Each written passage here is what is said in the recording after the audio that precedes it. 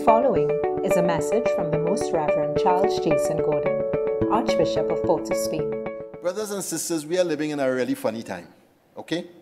And the ground is shifting so quickly that we have to know what the gospel asks of us. And here's what Jesus says. Do not be afraid of those who kill the body but cannot kill the soul. Fear him rather who can destroy both body and soul in hell. And here's the first point of departure with our culture. Our culture no longer believes there is an eternal life, or there's something after this, or that there are values that are worth dying for.